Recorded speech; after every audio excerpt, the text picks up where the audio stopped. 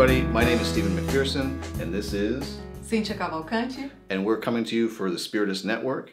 So we're coming to you tonight with a special edition of our study group. And we wanted to talk about some current issues. As I was going through YouTube, I found this video, an interview with Larry King and Neil de Grasse Tyson, who is a pretty famous astrophysicist, very well accomplished. He had a series on PBS. He's a very public scientist, made a lot of statements. He's a very intelligent man. And I came across this video and I felt like there was a lot of points that he made that I really agreed with and a few points that I disagreed with. And so I thought it might be interesting to show you a few clips from the video and we could talk about it in the light of Spiritism. In this interview, Larry King poses the question to Neil de Grasse Tyson, what happens when we die? Here is his first response.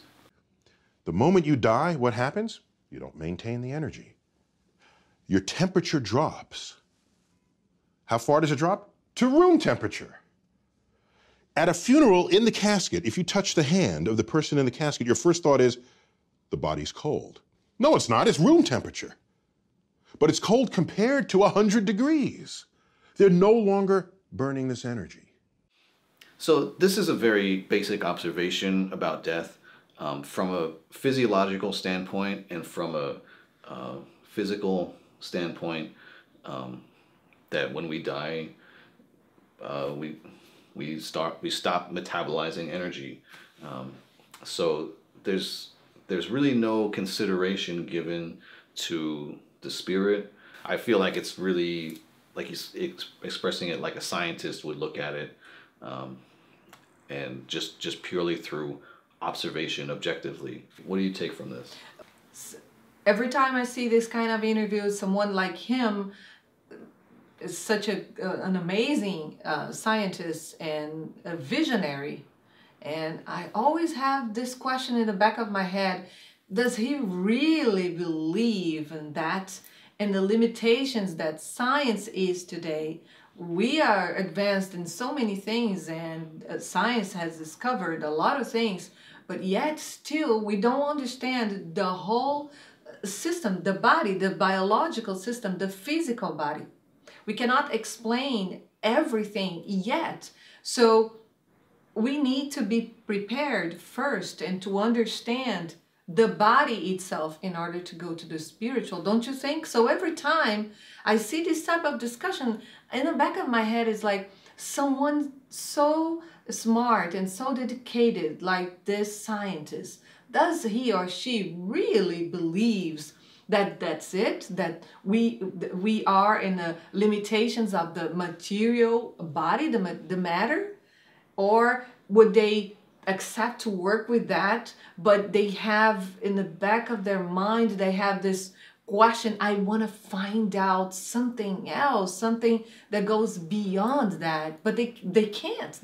What we have right now, basically we can't. Don't you think? And Neil de Grasse Tyson, he's an astrophysicist, so he spends his time studying outer space. And I was just thinking, as you were talking about how people have said that it's interesting that we're so interested in outer space when we actually only know 3% of our own ocean in our planet.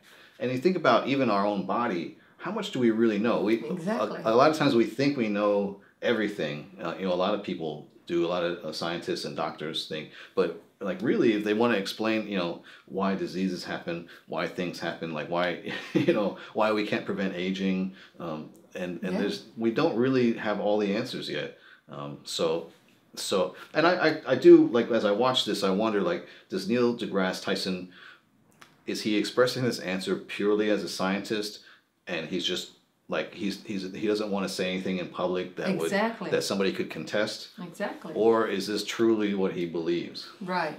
How far can he go, and would that hurt his his field work? And in order to find out if there is more things in there, you gotta stick with that, with what you have. Otherwise, you can move forward. You can step up to the truth if you don't do your homework. We gotta do our homework. We gotta find out everything about the body itself, and then when we are mature enough, spiritually speaking, we will find out eventually.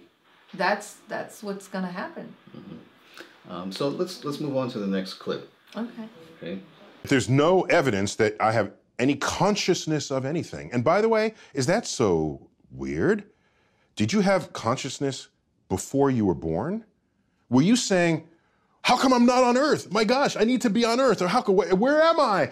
No, there's just the state of non-existence. So from this statement, I'm led to believe that Neil de Grasse Tyson does not believe in reincarnation, does not believe in multiple lives, does not believe in that we had a spirit before we were born. Just from what he's saying, and because of the way he kind of says, like, not just that there's no evidence, which any scientist might say, but that the way he kind of says, like, well, you know, does that sound so weird? You know, like, and no, it doesn't. As I was watching this, I was thinking, I felt the same way as I was growing up and as I started asking questions about life. But Spiritism gave me the answers to these questions about why we don't remember our past lives, why we're born in this sort of state of amnesia, and actually how that's actually helpful to us in our incarnation. What do you make of this statement? Yeah, I agree with you, because at first it might sound that it's not just that we forgot about everything, but then when we study a little bit more, it resonates with us. Yeah, I don't want to remember everything, actually. This is a blessing. The good, the bad, and the ugly. Yeah, so I am glad this system exists and made me forget what he said, that, you know, you don't know outside of this, you don't know what happened before. And I am glad today, I'm glad, but I think it has to resonate like within you, this truth. Because one thing is, I'm a little bit skeptical with everything too. At first, I don't believe just because science is saying, just because of this, because science, they make mistakes too. Let's remember Galileo Galilei, and you know, all this power. When you have so much power, it is easy to get lost in that power. So I investigate everything, but it has to resonate with me, with my own truth. Do I think this is possible? And coherence, is there any coherence here? And if I feel so, I've learned that. I've learned to develop my intuition to check with myself first. But from the point of view, I kind of agree with him. If you only work with the one side of the coin and you don't know the other side of the coin, or you have absolutely no source, no tools of investigation, it's kind of hard to make any statements. Yeah, as him as a scientist too, it makes sense what he's saying. Exactly. And then I know for me, like, as I grew up in a religious household, that I came to a certain age where I said, like, I just can't believe this just because you said so. Like, because I said so is not enough of an answer for me. Exactly. You are not satisfied with what was offered by the world, which is science, and that was not enough. And like you and I, there are so many people like us that this is not enough. I feel that there is something else that is much more, it's much bigger, this energy in me, that it can't be my brain controlling everything. And now with the Heart Math Institute, we know that the heart sends more information than to the whole body, more than the brain. So the more we grow spiritually and more prepared we are for certain truths, we will unveil little by little. But can you tell everything you know for a 5-year-old? And science only knows what it knows, but science doesn't always know what it doesn't know. And I think that the best scientists, in my opinion, you know, and not being a scientist, I can't judge, but the best scientists are the humble scientists who say, like, well, this is what we can see, this is what we can measure, and this is probably the tip of the iceberg. You know, so we only know what we know. We don't know what we don't know. So yeah, me too. I agree, and I like when some scientists they say, you know, science is an open book and unfinished book. There will always be someone that will come and take my experiments and will continue and we'll move on, and that's how we grow. I agree. So let's see what else Mr. Tyson has to say. The way I look at it is the knowledge that I'm going to die that creates the focus that I bring to being alive. The urgency of accomplishment, the need to express love now, not later. If we live forever, why ever even get out of bed in the morning? Because you always have tomorrow. That's not the kind of life I want to lead. Those are great questions too. I mean, we have to ask ourselves all sort of questions. Those are valid questions. What do you think? And when I heard that, I immediately thought of some of the spirit statements when they said the reason why we don't remember our past lives and the reason why we're born without the awareness of our future life is because people would live an idle life, knowing that we're just here on this planet and we're suffering with this body, feeling pain, and knowing that like one day we'll be free of this body and we won't feel like this suffering on this level the way we are. A lot of people would choose to just like live an idle life and wait it out until the next life comes. And I've heard some people in the Spiritist Center express that very same idea, like they can't wait until they die. And for me, I look at every day like another opportunity to grow and advance and learn something. So and when Neil said this, I thought this is interesting because a lot of the ideas he's expressed before this were sort of materialistic ideas, atheistic type of ideas. They didn't have any real sort of spiritual character to them.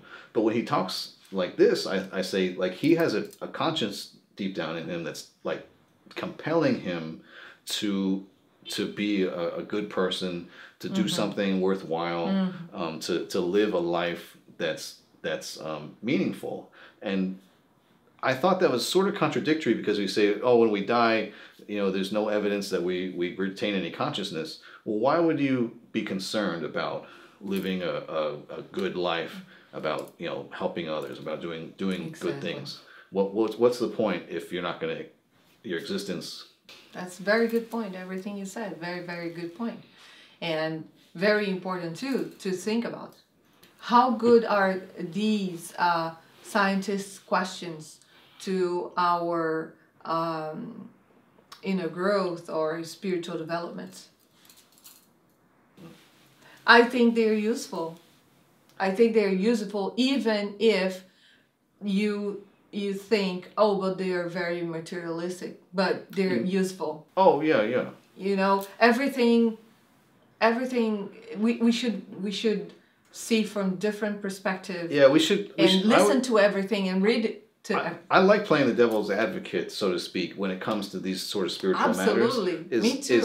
Is I like to, you know, I don't think it's wrong to just like sort of be the bad guy for a minute and say like, well, what if this is not true? And then you sort of play the tape through. And what if it is true? You know, what and if consider it is? Which really is true science is not to do an experiment hoping that you get a certain outcome. It's to do an experiment to see what happens and to observe it, and not because you want to like get a certain result every time. You know, that's more like paid science. You know, like, oh, we need to make this happen. We need to have this. We need to make this product, and you need to make this chemical agent or whatever. But true science in its you know, true essence is to observe. I have friends, a lot of friends who are atheists on Facebook. You know, in my life, people have come and gone through my life, and You know, we can talk about things, and we don't have to disagree. And sometimes I can see how they would see things that way. But I do like to consider everything from every viewpoint. And I think really, as a spiritist, as somebody who doesn't practice dogma, we do have to consider every viewpoint. It's really up to us, like more so than anybody else, to consider everybody's viewpoint, and we keep what works for us. Came up to my mind right now that we also will take whatever knowledge we have to the eternity with us, so it can always be useful. That's why we need to be open heart, open mind, to the knowledge, because we will need to experience everything, and everything is good. It is better than to close your mind and your eyes for the things we don't know how things will turn, will move forward, and it is hard to know because we need to be to prepare ourselves to. We need to be more mature, intellectually and morally, so to speak, so we can get a promotion, we can get more knowledge, and we can tap into the spiritual life in the laboratory. So let's see what Neil has to say next. And what I look at is I see all the belief systems, and when you line them up, they're not really compatible with one another. So whatever they're believing, it can't be a truth that applies to everybody, because other people believe what they do with no less fervor. And so I sit back as a person who's interested in objective truths, and I say, well, it doesn't look like that's a path towards an objective truth. So let people continue to think and say what they want. I felt like Neil's viewpoint of religion was mainly observing it from the viewpoint of the dogmas and the articles of faith, where a lot of the religions disagree with each other, and this is a common thing, and I'm guilty of this as well, where I say, I look at a religion or a religious group and say, you know, they do this, they might have this one practice, and I don't agree with that, so I'm going to throw the whole thing away. So I really feel like in this perspective, we're looking at religion, trying to find the differences rather than trying to see the commonalities and whatever, like, universal truths, like the golden thread that goes through all religion. We're talking about practicing charity, practicing love for our neighbors. This was an interesting thought from Neil. What do you make of it? I don't know if he's aware of everything. I don't think it would be fair to put such a pressure in someone just because we think they are very smart. He doesn't know everything. There are projects such as Togetherness. I don't know if you know about them. So Togetherness it's a reunion, a meeting of gathering of all the religions and all representatives of religions. They got together and they work together. And what they bring to the table, it's what they get in common. So I don't know if I agree with him 100%, but what I know is that he doesn't know everything. And he doesn't know all the initiatives and the programs that people are trying to do and change. He knows about his fields and he reads a lot. Okay, he's a very smart guy, but nobody can really know everything. And who knows if there is a movement with the Togetherness, for example. I don't know if there are other initiatives like the Togetherness, but who knows, maybe there are other initiatives that people are trying to have a common sense of one truth for everyone and come together and work together. And I definitely feel like as I watch it, I was thinking he's obviously talking about like those other religions, and he's not talking about Spiritism. You know, he must not know about Spiritism. Yeah, probably not. Spiritism really is the path to the objective truth. The whole way that the teachings were codified, the testing, the retesting, the way we test communication with spirits, We don't accept anything we hear the first time. You know, we have to test and retest, verify and confirm. It's a very scientific process that we use, and it really is objective. It's not so subjective. But if all religions agreed on everything, it would be pretty boring, wouldn't it?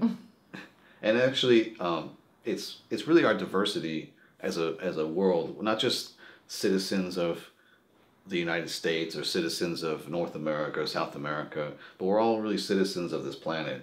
And it's really our diversity that encourages us to come up with new ideas, break down barriers, you know, reach for the sky and discover our true potential.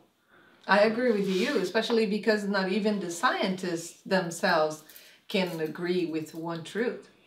And what we think we know today, tomorrow we find out. Exactly. You know, and not that anything is good or bad, but these are all just steps towards our evolution as individuals and as a society and as a planet, as a human race. Absolutely. So this is exciting, and I really appreciate this talk from Larry King and Neil de Grasse Tyson. Yes. I found it very interesting.